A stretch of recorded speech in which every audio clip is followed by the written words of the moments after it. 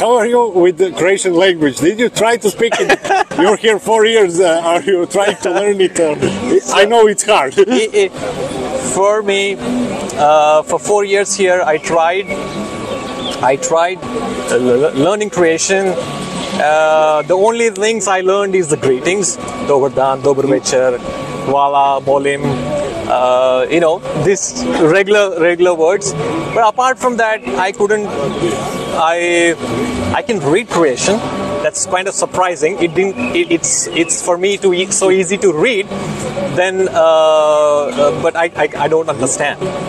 So my line of business has a lot of commitments towards the work. I need to spend a lot of hours, so I don't get an opportunity to go to a school. But I'm still learning every day. I'm trying to communicate as much as I can with my friends in Croatian, so they teach me one word a day. So probably it's like, swear words. Yeah, swear words for sure. Yeah, that's something what I learned. The first things what I learned in here. But yeah, on overall, I can say Croatian language is not easy to learn. It's hard.